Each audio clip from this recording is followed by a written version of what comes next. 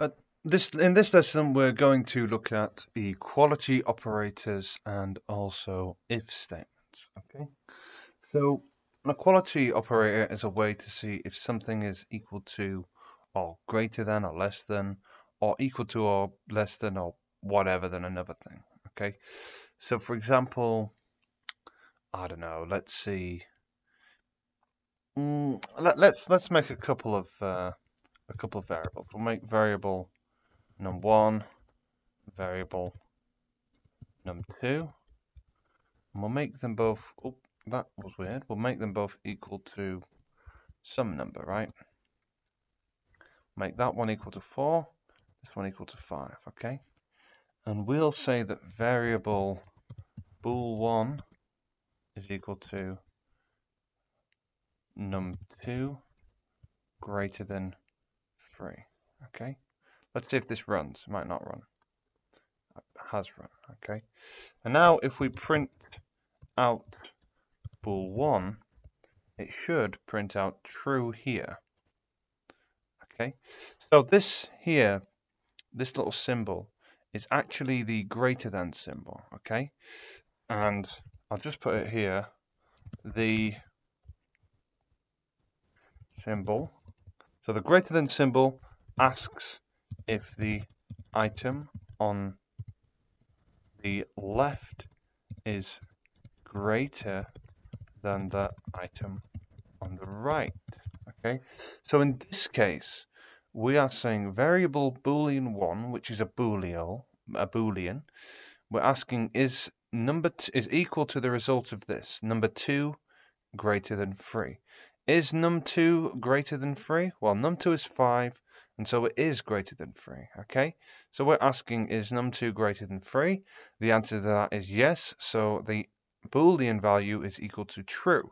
And that's why when we print bool1, we get the word true returned, because it's a boolean of value true, because number 2 is greater than 3. So here's my explanation. The symbol asks if the item on the left is greater than the item on the right, yeah, which it is. And so this boolean is of value true, right? I'll make another variable. I'll call it bool2, and we'll say num1 less than 3. And then we'll print bool2, okay?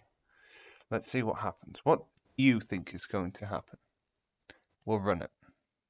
This is false. So the reason this is false is because the less than symbol asks if the item on the left is less than the item on the right. Okay, so quite simply, if this is less than that, then this boolean will be true. Okay, the boolean will be true. However, if this isn't less than 3, which it isn't, the boolean will be false. Okay, so we're asking, they're called equality operators because they see things are equal to or less than, or you know how they compare to other things. They're comparison operators, shall we say. I call them equality operators. I think the name is actually comparison operator. Now we're going to say variable bool3 is equal to num1 equals 4. Print bool3. So we run that and we get through. So what this says is this the same as this? Okay, so this is a more complicated one, but I'm just going to say that the double equal sign asks if the item on the left is the same as the item on the right. Okay, so here where we have single equals, what we're saying is this is now equal to that. Okay, so we're saying that variable boolean2 is equal to this, boolean result, right? Here we're saying variable number 1 is 4, right? variable number 2 is 5, right? So a singular equal sign says that the variable on the left, or the item on the left, has the value of the item of the right. Yep, it is of that value, right? When there's a double equals, we are asking, is the item on the left the same as the item on the right? Now you could say it isn't because that's a variable and that's a number, but no, it is, because number 1, the value of number 1 is 4, okay? And so its value is exactly the same as this 4. So number 1 is equal to 4 in answer to this question if the item is equal to the other item, right? And so variable boolean 3 is true, okay? There's 2 more what I'd call equality or comparison operators. So there's the less than or equal to asks if the item on the left is the same as or less than the item on the right. Okay, so we're going to say variable bool 4 is equal to num1 less than or equal to 5, and we're going to say variable bool 5 is equal to num1 less than or equal to 4. Okay, oops, I'll put the 4 there. We're going to print bool 4, then we're going to print bool 5, and I'll explain the results. Okay, I'll explain very quickly the results. So we'll run that. Both true.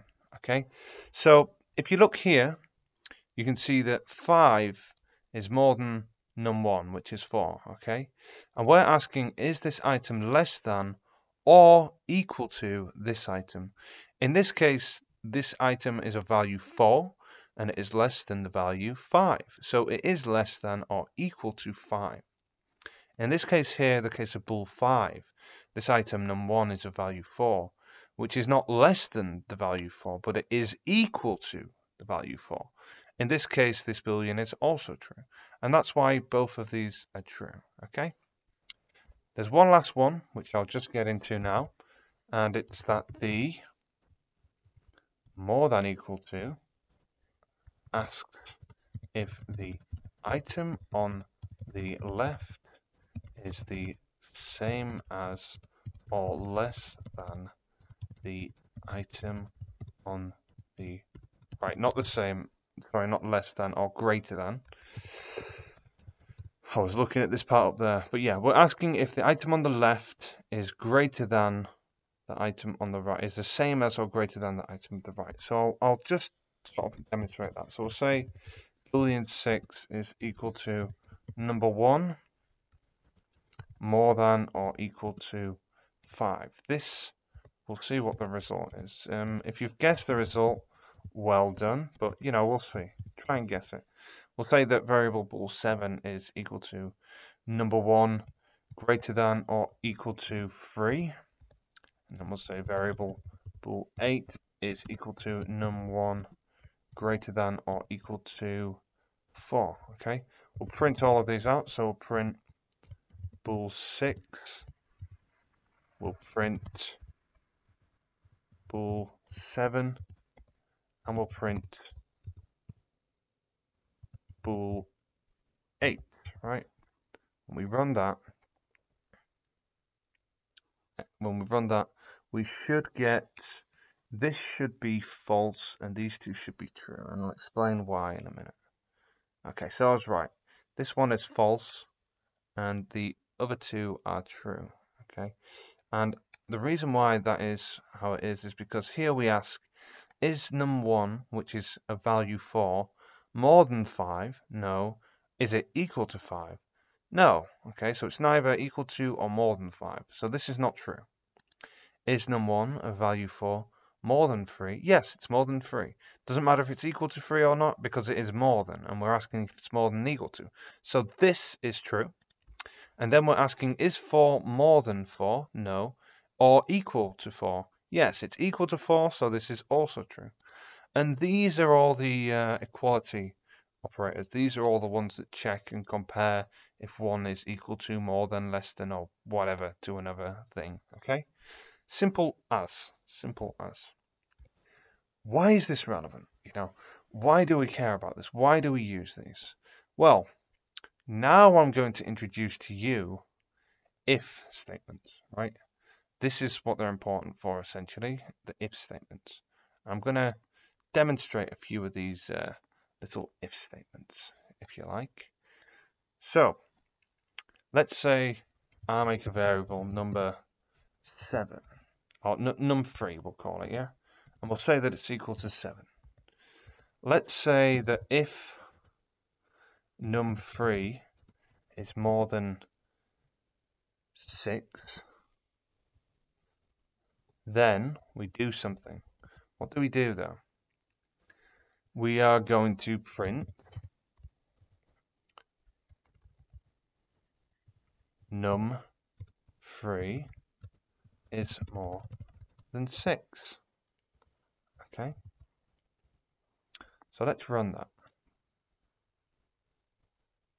Num3 is more than 6. So what happens here is an if statement checks two, equality comparisons, and depending on whether the if statement is true, that number 3, for example, is more than 6, it will do whatever's in this bracket here. Yeah, in this bunch of code. So we've got these squiggly curly brackets here, and if this is true, then this will happen. That's essentially all an if statement is. So if condition is true, then do everything inside of da. Okay? Understood?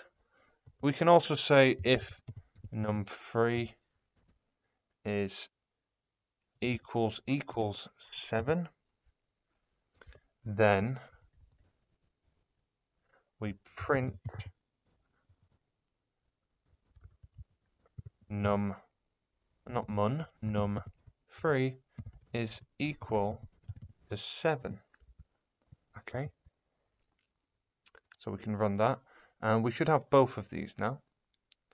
Now let's use an if statement that isn't true. So we'll say if num3 is less than or equal to 1, then do this stuff in the squiggly, the curly brackets here. So we're going to say,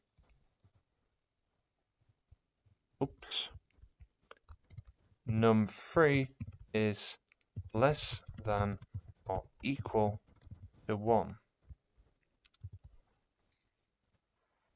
Now, if you actually look here, you'll see that this line of code hasn't been executed, simply because number 3 is not less than or equal to 1. Okay, so as I say, the if condition is true, then do everything inside of the curly brackets. Here, number 3 is not less than or equal to 1, so this if statement doesn't run because it's not true. The condition of number 3 being less than or equal to 1 has not been met, is not true. So whatever's in this curly brackets cannot be executed, right? Simple as. We'll do another if statement. We'll say if number 3 is more than 300, then do the stuff inside of here, and we'll just print that number 3 is more than 300. Okay, quite a simple concept then. Yeah, you were just testing, see if something is true, and we're saying if this is true, then do this. Okay, I'm going to do one more just so you kind of get it, right?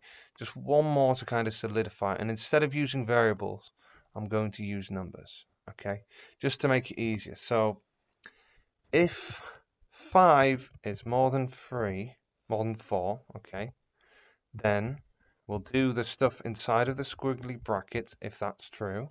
Print 5 is more than 4. Okay. So what we're saying here is, if this is true, that 5 is more than 4, then let's declare that this inside of here can execute, i.e., let's print the fact that 5 is more than 4, if it is indeed a fact, right? And here you can see I've got a little space there, so it's printed out because 5 is more than 4, okay? And let's say if 7 is less than 9, we print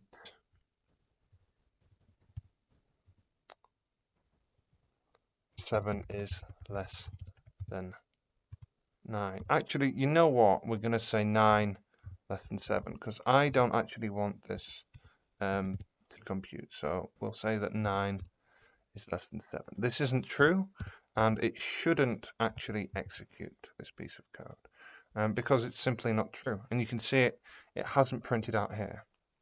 So, might be a little bit complicated, might be thinking, I kind of understand, but I don't understand. But basically, in an if statement, we're saying in an if statement, if x is true, then do everything in the curly brackets. So I.E. if 7 more than 5, do the stuff in the I.E.